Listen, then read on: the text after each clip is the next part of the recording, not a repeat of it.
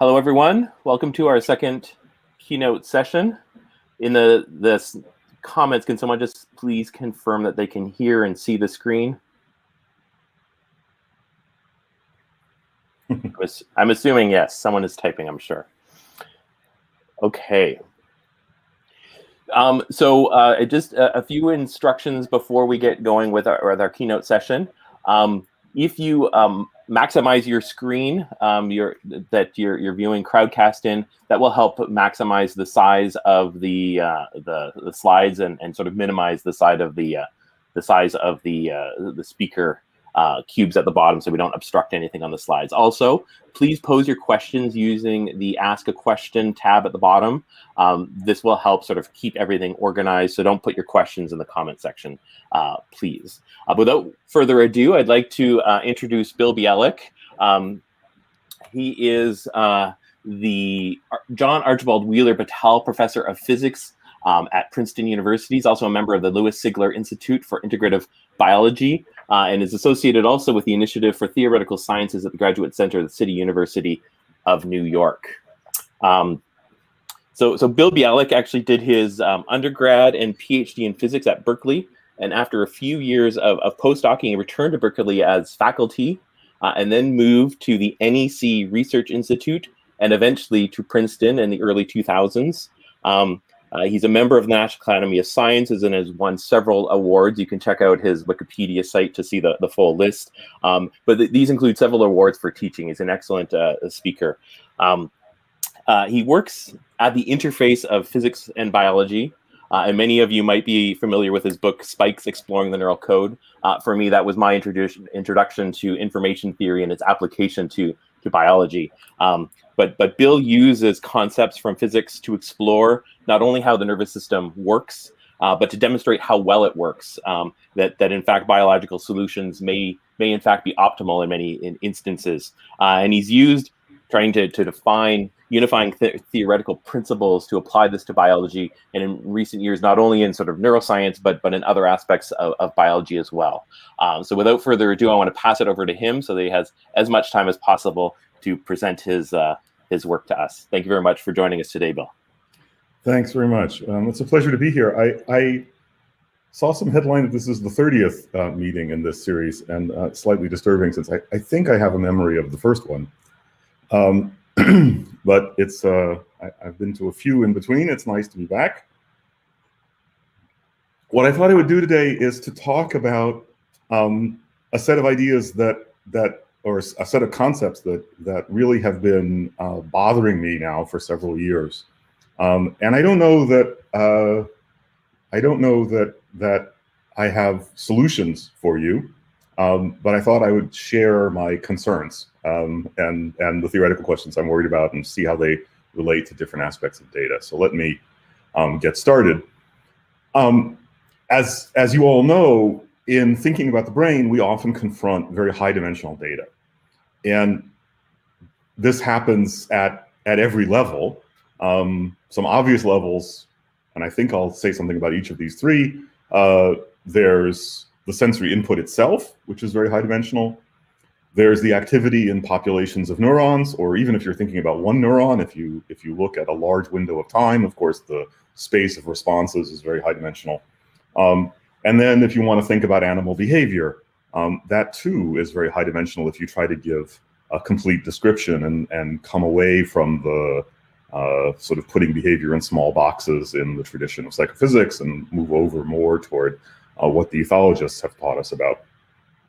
One could go on actually at a kind of systems level conference like this. Maybe there aren't so many people who worry about things at the molecular level, but of course, hidden in the things that we call synaptic strengths very casually are of course enormous molecular complexity with hundred different species of protein contributing to determining the dynamics of synapses. So this issue of having very high dimensional systems is pervasive in trying to think about information processing in the brain. Of course, the natural reaction to this very high dimensional data is to search for some lower dimensional structure. And so, you know, starting with simple things like doing principal components analysis, there's the idea that we can capture much of what we're interested in this high dimensional data set by looking to a much lower dimensional description. And when you try to do this, there are some obvious questions. One is, when you say that you want to capture what's going on or capture most of what's relevant in some lower dimensional structure, you have to tell me what it is you're trying to preserve in that projection. And that might not be so obvious, right? Another question is whether then, yes, Astrid, sorry, I did not mean to suggest that this was only a systems level conference. I was thinking that there was more systems level things represented, but good point. In any case, I think what I was trying to say was that at the molecular level, for the purposes of this talk, there are actually more problems in common with the things that we see at the system level than different. Another question you might ask in trying to do a projection of your high dimensional data onto some lower dimensional structure is whether you have a theory of why that should work. So it's not just exploratory, you know, can I find low dimensional structure, but, you know, is there a reason why there should be low dimensional structure? And another question you might ask is, what's the alternative? So if you think about animal behavior, for example, you know, if I try to describe all of the joints and the angles of wings and so on in a fly as it's walking around, this is a very high dimensional space. Surely organized behavior does not correspond to wandering around randomly in that high dimensional space. That would look very funny indeed. But that doesn't automatically mean that the dynamics should be low dimensional. So, what are the possibilities, right? So let me give you an example from trying to think about sensory inputs. Let's think about natural images. As many of you know, if you look at images in the natural world, many years ago, my student Dan Ruderman and I took a walk in the woods and assembled an ensemble of images. But you know, many people have done this in other contexts.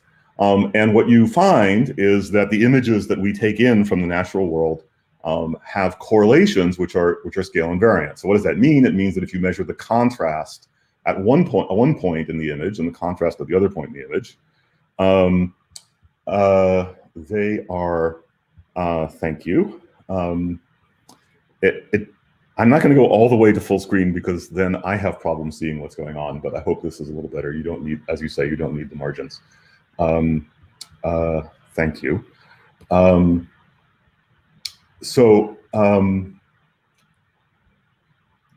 If you measure the contrast at one point in the image and the contrast at another point in the image, you find that they're correlated.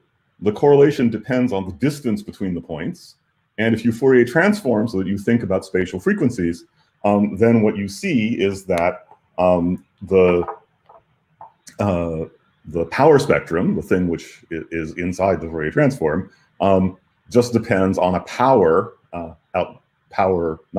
there's power spectrum, meaning, you know, power as in contribution to the variance. This is power as in the algebraic sense, dependence on the spatial frequency itself. And if you just did dimensional analysis, you might think that the power would be 2. It never is. And so there's something called an anomalous exponent eta, which is quite small. Now, if you look at it carefully, you realize that this integral actually doesn't converge at large K. And so that's okay, because there's always a highest spatial frequency that you can resolve, which is set by the size of your pixels, the spacing between receptors on your retina, something. And in particular, what that means is that the number of dimensions in the image is then, maybe I should fit the width rather than the the height. The number of dimensions in the image is given by the linear size of the image multiplied by the highest spatial frequency squared, right? Because you're in 2 dimensions. And if you do the integral, you'll find that the total variance of the contrast also depends on this maximal spatial frequency. The higher the spatial frequencies you're able to resolve, the more detail you see, and hence the more variance you get in the contrast. Well, what does this mean? It means that you can low pass filter the image. If you low pass filter the image, you're reducing its dimensionality. It's not the only way to do it, but it's an easy way. You can reduce the dimensionality by low pass filtering, and in the process, of course, you lose some of the variance. And as I think you all know, one of the standard ways of asking, is my dimensionality reduction working, is to ask, what fraction of the variance am I capturing? Well, if you work it out, you'll find that in this case, the variance that you capture scales with the dimensionality of the image, or the dimensionality of your representation in this way. And since experimentally, if you look at images in the woods, this anomalous exponent eta is very small. What this means is that you can reduce dimensionality by an enormous amount and not lose very much of the variance. So in fact, you can cut the dimensionality down by a factor of 1,000 and only lose a factor of 2 in the variance. And you can actually verify this with real images, but it's easy enough to see by thinking about the power spectra. Now, this is important because this is in part how you compress images.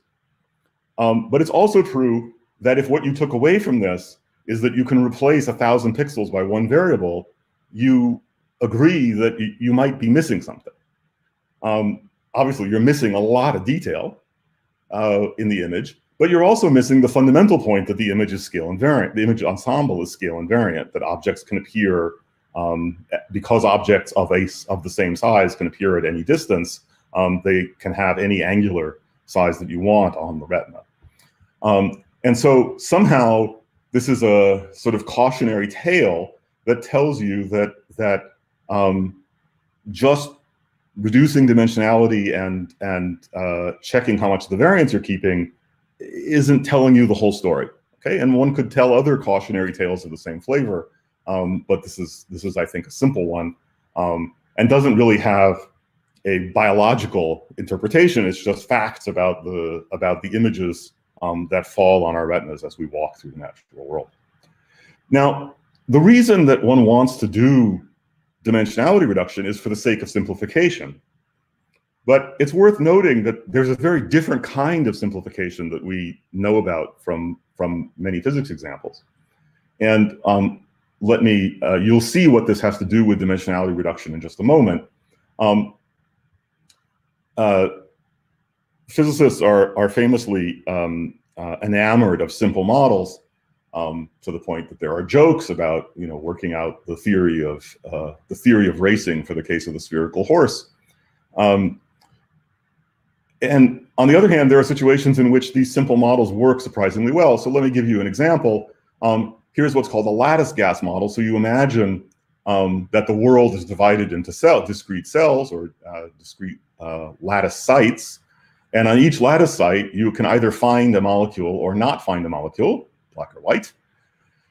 And in the model, you imagine that there's some overall probability of finding a molecule on a site, which is set, for those of you who remember these things, by the chemical potential.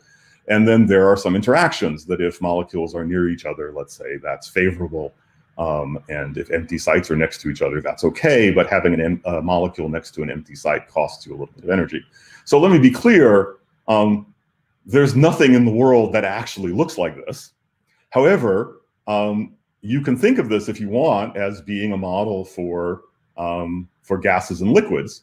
So basically, the molecule, the black dots really are supposed to be molecules, and you've just divided the world up into these discrete cells for your own convenience. And the fact that when molecules are next to each other, they have a favorable interaction is just some mock-up of how molecules really interact. If you study this model, you'll discover that it has a phase transition. There's a more dense phase and a less dense phase, liquid and gas or liquid and vapor. You can compute the phase diagram as a function of pressure and temperature, and it starts to look remarkably like that of a real liquid. More strikingly, it predicts that there should be a critical point where you can predict the behavior of, let's say, the density as a function of temperature, and that behavior is correct in that it agrees with experiment to 3 decimal places if you measure things in the right units. So here's an example that you can do in your kitchen. There's the liquid on the bottom and the vapor on the top. And the important point is that and it is, I mean, this provides you with an example of all of this. And what's important is that contrary perhaps to how it's sometimes presented, the success of simple models in this context is not just a matter of good luck. We have a theoretical framework called the renormalization group that tells us why it is that these simple models work. And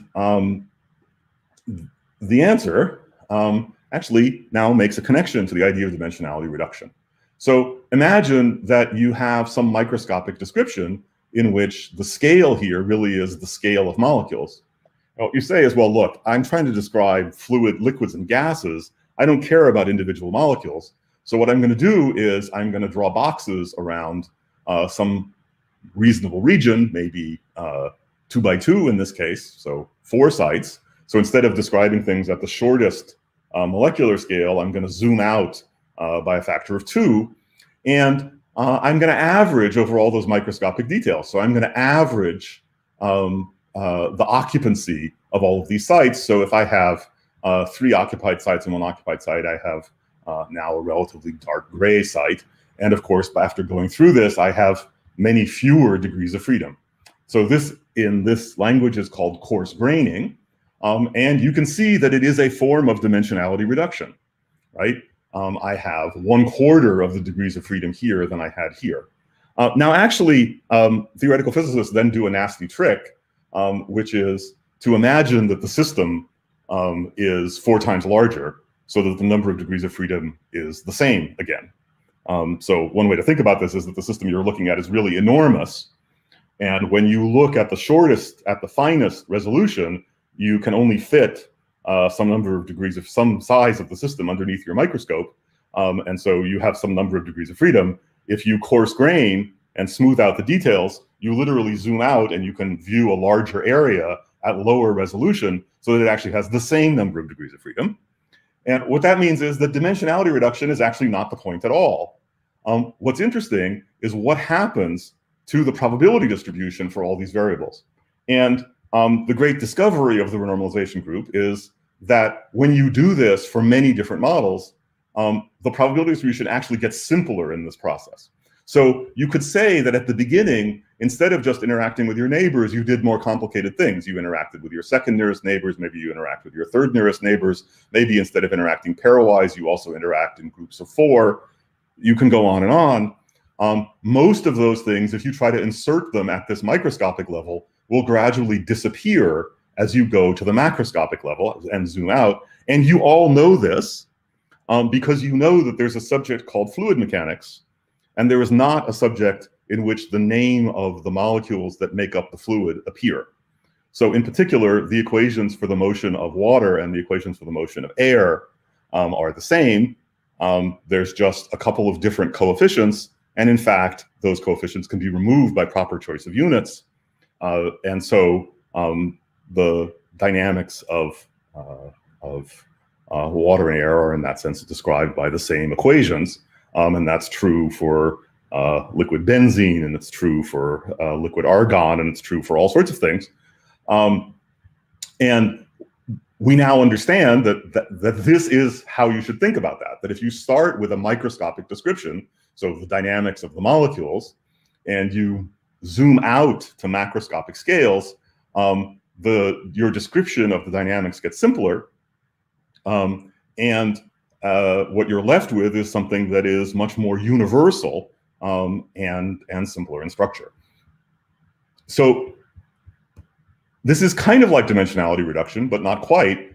In particular, the simplification arises not, if you want, in the space of the original variables. So if you think about this as dimensionality reduction, what's happening is that you start with a space of variables that's very high dimensional, and then you move to a space of variables which is lower dimensional. In fact, as I say, by zooming out, one sort of cancels that out. And what you should think instead is that if you tried to parameterize these microscopic models, there's a very high dimensional parameter space that describes all the possible interactions.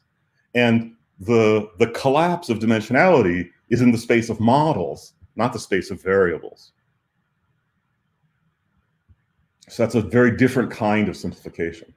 So how would we do this for thinking about populations of neurons? Yes, it's not all fluids. It's a very large class. That's actually another important point.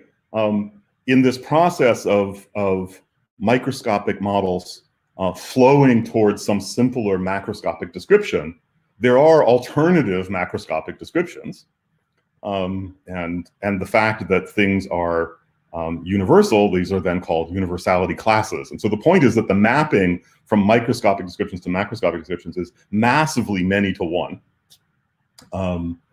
And that's why, if you want, you can ignore a lot of the microscopic detail and just write down a simpler model, which as long as it's attracted to the same macroscopic description as the real material, you'll get things right. Well, some things you'll get right, other things you'll get wrong.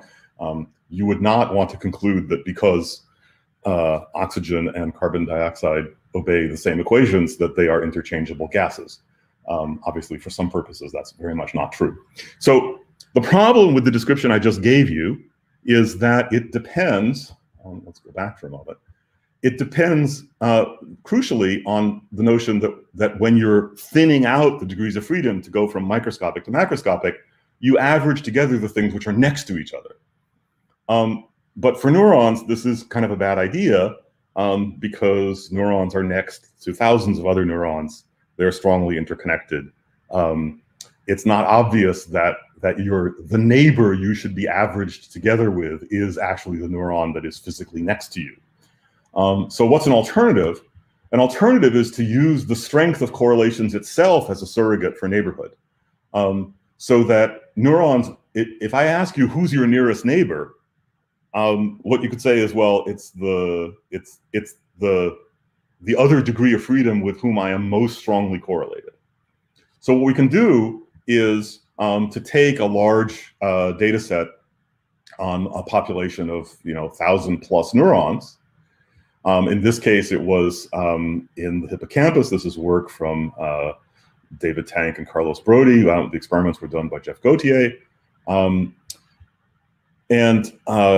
Actually, this particular stream of ideas is from the PhD thesis of Lenoy Meshulam, who finished a couple of years ago and is now at the University of Washington. And so you can take 1,000+ neurons in the mouse hippocampus, and if you're recording with optical methods with calcium-sensitive fluorescent proteins, you can either think about discretizing the signals or just think about them as being continuous. They come with marvelously high signal-to-noise ratios, so you can take the continuous signal seriously. What you notice is that you can find a pair of neurons that are maximally correlated with each other, and you can average those together. Now you might say, well, in averaging them, how do you normalize? And so what we do is, 0 really means something. So you don't want to just normalize the mean. 0 really means no activity, of course. And so what we do is we normalize the mean of the non-zero activity so that it's always 1. And you can then find the next most correlated pair, the next most correlated pair, the next most correlated pair, and do this until you've got n/2 averaged neurons. And then if you want to, you can do it again and you can do it again. And so this is the analog of the zooming out that we were talking about before, except instead of doing it in space, we're doing it on a kind of graph that's defined by the correlation structure of the system. So what happens when we do this? Well, and actually, let me remind you, there's a problem here, right? I told you that the miracle that's supposed to happen is that the probability distribution is supposed to get simpler as you pass through this. Well, how do you look at the probability distribution? This is a high dimensional space. So if we could have looked at the probability distribution in the first place, we wouldn't have had to go through this exercise. So what do?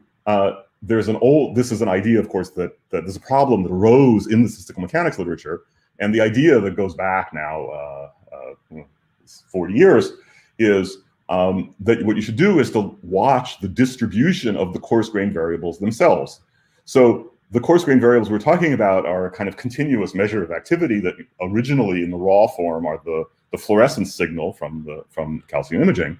And of course, there's some probability that will be zero. That probability presumably goes down the larger the clusters are. So this is with clusters of size k, so 2, 4, 8, 16, and so on. And for the non-zero part, there's some continuous distribution, which we've agreed that the mean would equal 1. And when you just do this with the real data, what you find is quite surprising. So remember, if the neurons were all independent of each other, then on average, the probability of everybody being off, which is what this probability measures, would decline exponentially. Instead, you get a stretched exponential with a non-trivial exponent. You'll notice that the scaling works over more than 2 decades. And the exponent is well defined within a single experiment. And astonishingly, if you do the experiment in multiple different mice, you find that it's reproducible in the second decimal place. Furthermore, if you look at the form of this probability distribution, let me remind you that you're averaging variables together, right? So if you average variables together, your naive expectation is that eventually the central limit theorem takes over and things should become Gaussian. And indeed, if the neurons were independent of each other, of course, that would be true, but you're seeking out the most correlated neurons. And what's surprising is that very quickly, the probability distribution approaches, not only does the probability distribution never become Gaussian, but very quickly it snaps to having a form which doesn't depend on how much coarse graining you do. Right? These things just fall on top of each other. So in that sense, the distribution is becoming simpler in that it's becoming scale invariant. And you can see that scale invariant in many other ways, scale invariance in many other ways. You can look at correlations inside the clusters, and you see that the spectrum so you look at the correlation matrix, compute its eigenvalue spectrum. You need to be careful not to go to too large a system because then the eigenvalues will be distorted by the finite size of your data. And what you discover is that there's 2 senses in which things scale. One is that the eigenvalues fall approximately on a power law, but perhaps more strikingly, the eigenvalue distributions, if you view them as a function of rank relative to the size of the system, those fall on top of each other across this large range of scales. And finally, if you think about these clusters of neurons that you've averaged together, the intuition, if the averaging were being done in real space, it would be natural to think that larger regions in space relax more slowly. And so you would see a kind of scaling of the dynamics. And what's astonishing is you see that here too, that if you measure the correlations among these neural groups of size k, they get slower as k gets larger. But if you rescale time to by 1 scale factor, then the correlation functions all fall on top of each other, and the time scale has a power law dependence on the size of the system. So let me apologize for not having been clearer about which system we were talking about. So these are neurons in the CA1 region of the mouse hippocampus. The mouse is running on a virtual linear track. It's a contiguous region of 1,500 neurons or so. And the correlations, right, this is the hippocampus. So naively, what you might expect is that because there are lots of place cells, and place cells are either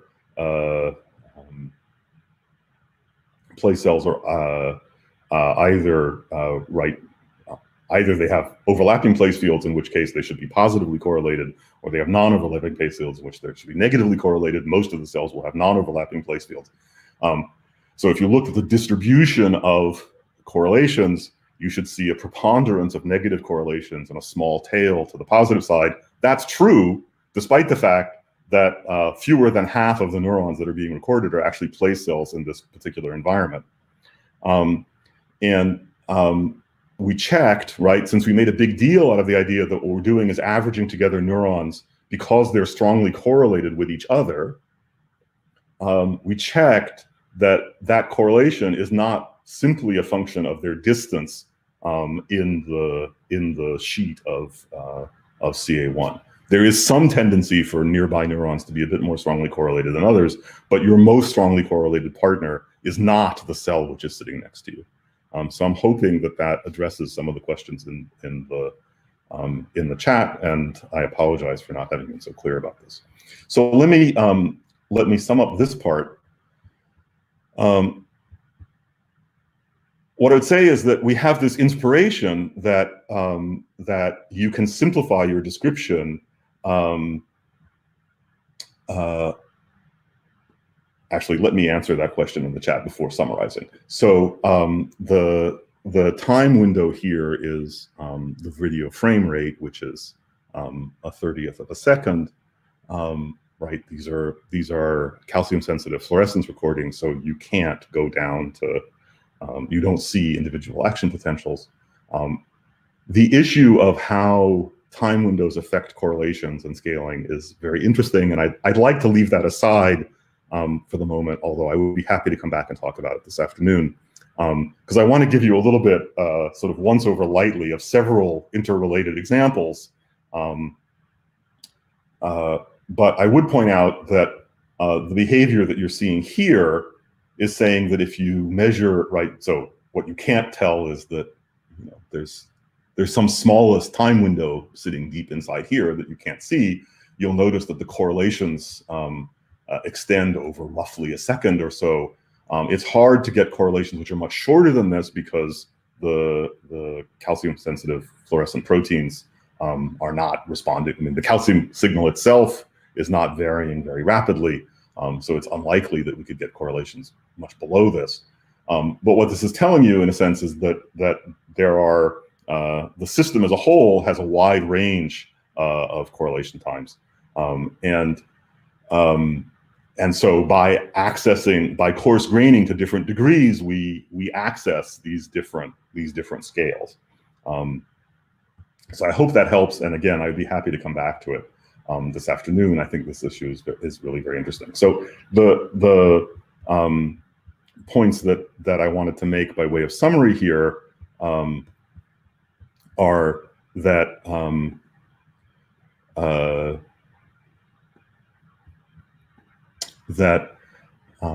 when you do this coarse graining, which is sort of a path to simplification that we know about from physics examples, the good news is that something simple and striking does happen, okay? And I don't think that's guaranteed. It could be, for example, that correlations are weak enough that basically when you average things together, you flow toward everything being Gaussian, and that's sort of not very interesting because it tells you that if you average lots of things together, the central limit theorem takes over and there's nothing special going on.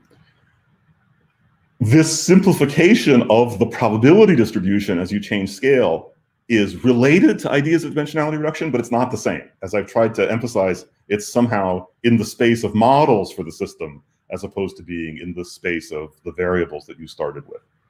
And it would be nice to unpack that more fully. The thing that I actually found striking is that these behaviors are extremely quantitative and reproducible. So I don't know whether we know the correct interpretation of all these things, but the fact that you can uncover something as a collective property of thousands of order 1,000 neurons in the hippocampus, and you go measure it in another mouse and the answer comes out the same in the second decimal place, that seems surprising. And so it makes you feel like you're getting a glimpse of something that is meaningful, even if you don't quite understand the correct interpretation yet.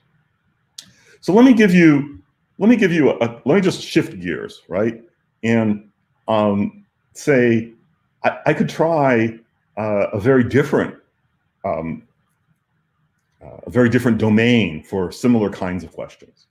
And that's the domain of animal behavior. And there's an argument that goes roughly like this. It says, even big complicated organisms actually don't have that many joints and muscles.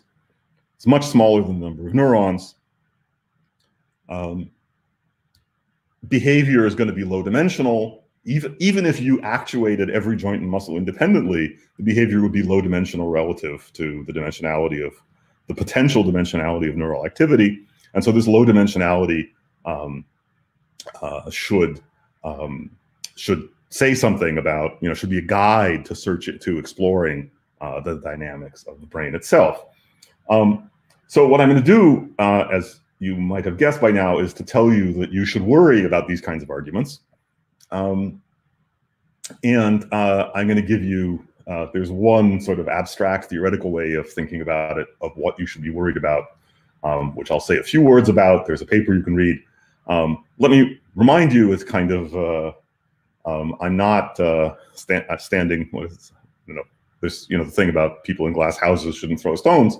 I'm not immune to this idea that low dimensionality of behavior is important.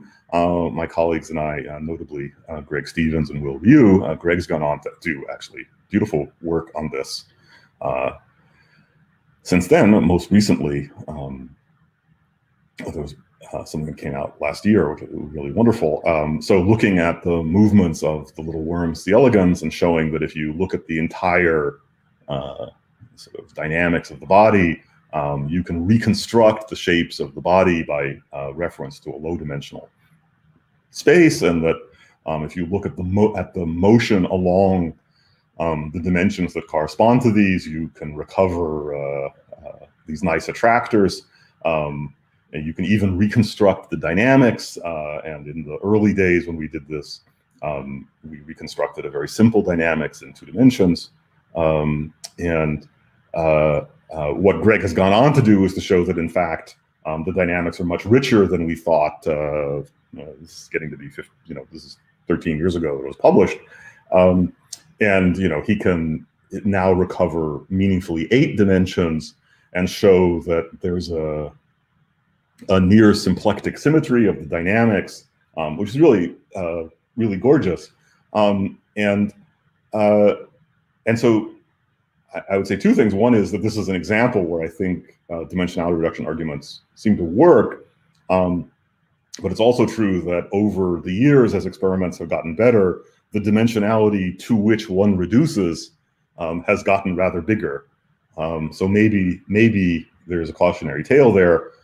Let me point out that you should really be worried about counting muscles as an argument for why dimensionality is low. We speak with about 100 muscles. Fruit flies have 80 muscles in their thorax. I don't think that the fact that we have only 100 muscles involved in speaking is evidence that language is 100-dimensional behavior. This would come as a surprise to our friends who do artificial intelligence and try to build real language models. And I also think that if it were really true that the difference between us and fruit flies was 25% in dimensionality, that would not explain how you get from what fruit flies are capable of doing to what we're capable of doing by talking.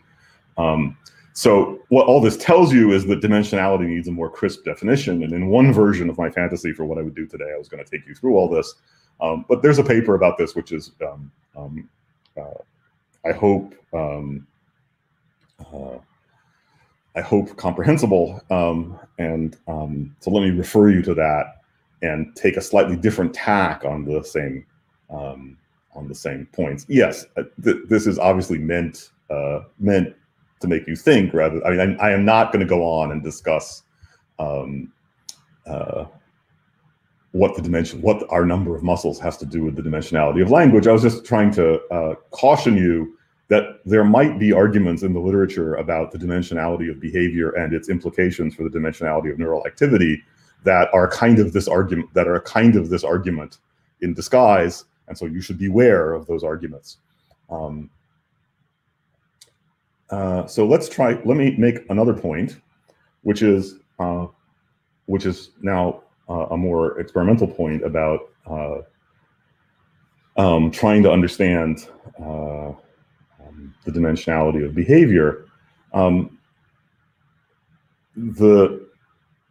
We often think about behavior in terms of Markov models and things like this. And so if you have correlations in behavior that extend over very long times, that's the kind of thing that could be a sign of large numbers of hidden states or something that's really intrinsically high dimensional. And it's important to realize that it's very hard to actually measure these things. So what I've done here is to give you a couple of examples. So suppose, for instance, that what was really going on was that you were observing a single variable and it had exponentially decaying correlations. But slowly, right? Because this is behavior. So maybe the correlations extend over half a minute or so. Now, in order to compute correlations, you have to subtract the mean. But what mean do you subtract? So normally, you think about situations in which you have very large data sets. And so the mean is somehow the mean, and it's all okay.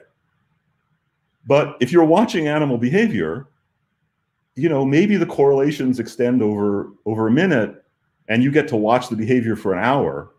So if you're lucky, you have a few tens of independent samples of the behavior. The square root of a few tens tells you that you actually don't know the mean to within 30% or so. So subtracting off the mean is actually complicated. And if you try subtracting off, so now conceptually, if you imagine that you try to subtract off the mean, so in these simulations, imagine that you've recorded for an hour. And if you try to subtract off the mean by taking the mean over that hour, then you will actually distort the correlations, right? Remember, if you actually subtract the mean over time, then that means that at the longest possible time difference, there are actually, so the integral of the thing you're measuring doesn't fluctuate because the mean is the integral, right? That's what you've defined the mean to be. And so if you do the standard thing of subtracting off the mean over time, you distort the correlations by reducing them at longer times. And in fact, they'll go negative so that plotting them on a semi-log plot doesn't work. On the other hand, you could say, well, wait a second. Whenever I do animal behavior, I look at lots of animals. So you could instead compute a mean across the animals, or alternatively across the trials from any single animal. But if you imagine that the differences among the animals or among the trials contribute 1% to the total behavioral variance, which is actually quite small for individual differences, then it turns out that what you're doing is distorting the correlation function in the opposite direction. The 1% is sitting here. And so what you see is that actually even recovering exponentially decaying correlations on the scale of half a minute is not so easy to do in a behavioral experiment. The situation is much worse if the correlations actually had a power law behavior. Of course, they can't have power law behavior to arbitrarily short times. So if you make some simple form of the correlation function so that it looks like this and asymptotically becomes a power law, here's the true power law is the dashed line, then again, you have these problems that if you define the mean to be the mean over time for a single organism over the hour-long hour of behavior, then you underestimate the correlation function. If you try to average over many organisms that have very small individual differences, then you distort the correlation function the other way, and suddenly you sort of wonder, where did my nice power law go? And let me emphasize that these are calculations being done in the infinite data limit, right? So there are no error bars here because you imagine that you just measure everything perfectly. And you can see that the fact that your behavioral data lasts of order an hour and correlations are supposed to be order minutes or order minute creates lots of problems. And just as an interesting side note, if there are small individual differences, if you have long-range correlations in time, then that means that you never quite get to the point, you never really get to the point where your samples are independent of each other. They're always weakly dependent at longer and longer times. And if you take this example of power law correlations and you shuffle the data in time, which is sort of the gold standard for what the smallest, for checking whether you have a problem with finite data size, you discover that you will measure an information level, which is this. And again, there's no error bar here because this is the average value you will get if you do that shuffling. Again, you record for an hour. And you'll notice that the true information actually dips below this. So this is wonderful because it shows you that in the presence of long-range correlations in time, your standard thought that you should shuffle data doesn't actually give you zero for the mutual information. And in fact, you can meaningfully measure mutual informations which are smaller than what you get by shuffling. And again, we could talk about how this happens. So these are all little mathematical exercises. The point of which is that trying to get at the behavior of behavioral correlations when they have the possibility of lasting for very long times is actually pretty challenging. So what can you do? One of the things you can try and do is to compress your description of the behavioral state at any one moment in time in the hopes that that you can still capture the correlations that extend over longer times. When Gordon Berman was in Princeton, we worked with Josh Shavitz and Dan Choi in the beginning to try and do something like this in the case of flies that are walking around in relatively featureless environments. And what we found was that walking flies visit about 100 stereotyped behavioral states. But that causes a problem because you now want to talk about correlations in time. You know, wandering through a 100-dimensional state space is pretty hard to handle. So what we did was to ask, how would you compress your description of the behavioral state at each moment in time through some probability distribution? And the goal would be to compress as much as possible and preserve the information that is the mutual information between the compressed variables at successive times. Again, determined by the frame rate here, which was 100 hertz. The 100 states that we started with are sitting here. They're categorized by hand here. Sorry, the real boundaries are automatic, but then the description that these are wing movements is humans. When you do the compression all the way down to 2 states, you get this, which is interesting. It's not just moving and not moving, which you might have guessed. It's more subtle than that. And happily, this 2-state description actually has long-range correlations. So even if you watch after 1,000 behavioral transitions, you still see that which of the 2 states you're in you're correlated. And just to be clear, with these 2 states, right, there is a natural Markov description where you just keep track of the rate at which you jump from one state to the other on average.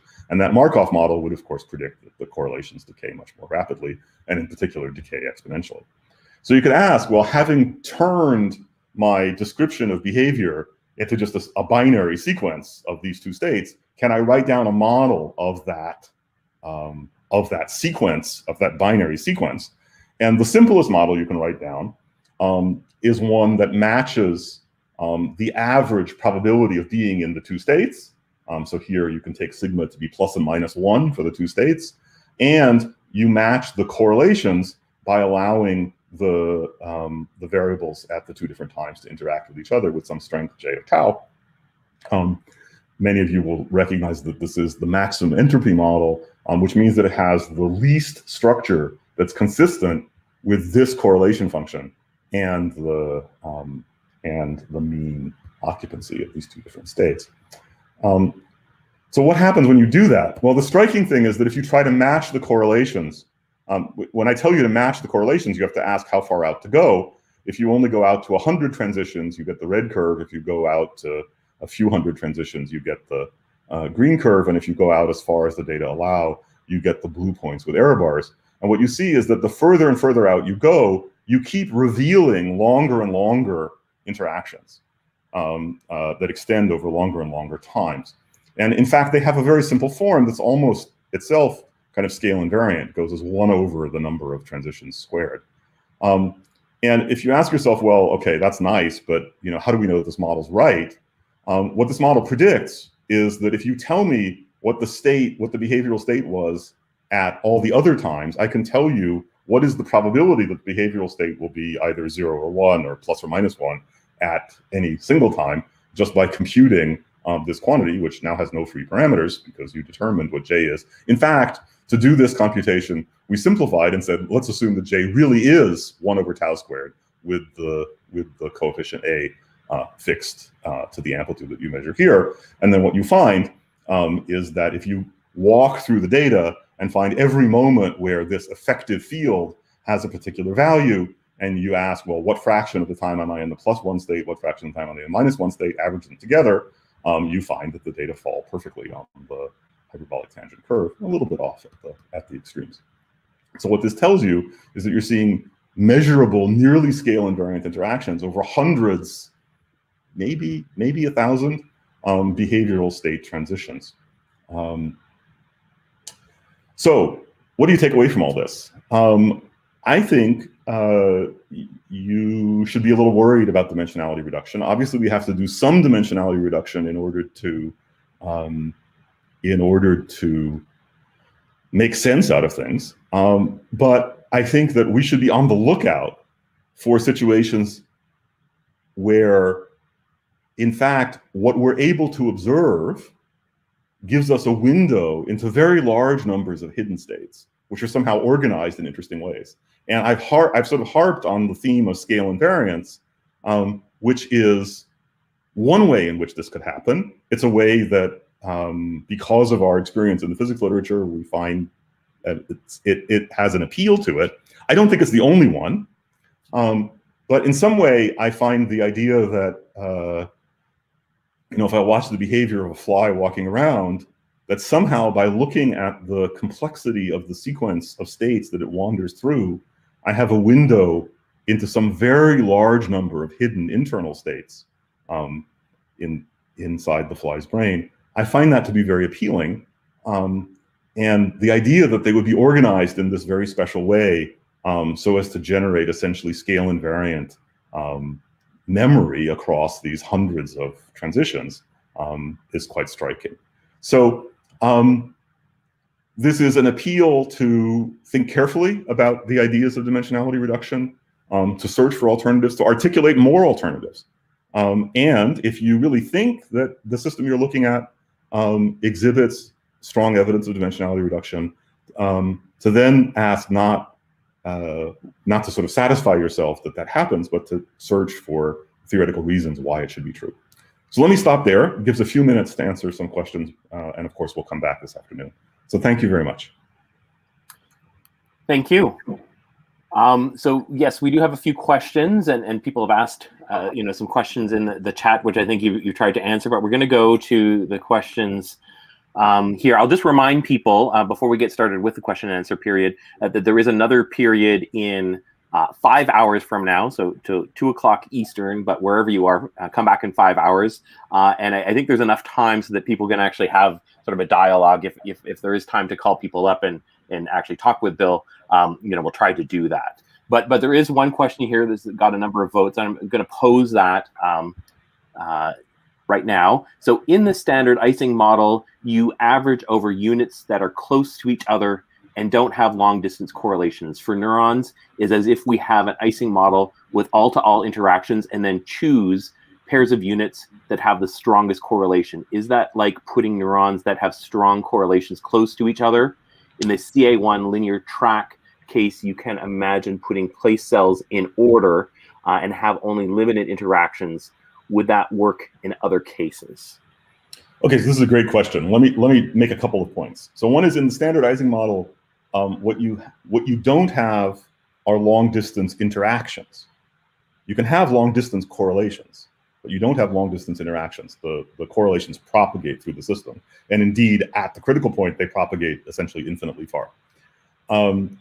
if you tried the argument that we're doing, so let's answer to sort of part one of it. The next part is, can you think of this as putting the neurons in some space where they're next to each other if they have strong correlations? I think that's a really interesting idea. We haven't done that. That was actually first suggested to me by Marcelo Magnasco, who pointed out that that is what multidimensional scaling is, right? Is you try to embed things in a space such that distance in the space embodies their correlations. And then you could ask whether it's the same thing, whether our procedure of coarse graining based on correlations is then the same as really coarse graining by distance in that synthetic space. It is sure. So I think that's a really interesting question, and I just don't know the answer. The question of whether you could implement that in the particular data set we're looking at by using position in the real space of the experiment, that's not going to work because only a fraction of the neurons are actually place cells in this region. And in fact, if you choose only the place cells for your analysis, you don't see the scaling behaviors that we see. It's really a property of the network as a whole. So, so I think the open question is about what happens for the in this sort of, is there an embedding which takes our procedure and turns it back into a real space procedure? So there is a follow-up, and I'll just pose it just to make sure that it's been addressed. Are there theoretical guarantees regarding the coarse graining of all-to-all interaction icing models? So, so let me interpret this as just a statistical mechanics question, right? So this is not about neurons. So you can do, for example, you can do the normalization group analysis, for instance, for models that have long-range interactions. All-to-all is a little bit weird, but you can do it. But in particular, you can do the case of long-range interactions and classify things and so on, and so that all works. So locality, but it is still true, right, that when you say long-range interactions, you usually mean that the strength of the interaction is a decreasing function of distance. And so that still means that it's natural to coarse grain in real space. Great, thank you. There's a couple of other questions here right now, but I think what we'll do is we're going to stop and roll these questions forward to the question and answer period this afternoon. And I would remind people that you can watch the video again. It's recorded, and go to the Crowdcast site to ask questions. You can ask questions anytime between now and the question period, and all those questions will be accumulated and kept for that period. So please come back if you'd actually like to talk with Bill and get sort of a dialogue going. Otherwise, we'll see you this afternoon, and the next session starts, I think, at 9:20, which is a little bit of break for everyone. So thank you very much, and thank you, Professor Bialek, for a great talk. Very sort of thought-provoking, I think, in many directions. And so with that, have a great day, everyone. Thanks very much. I look forward to seeing you in the afternoon. Okay. Bye-bye. Bye-bye.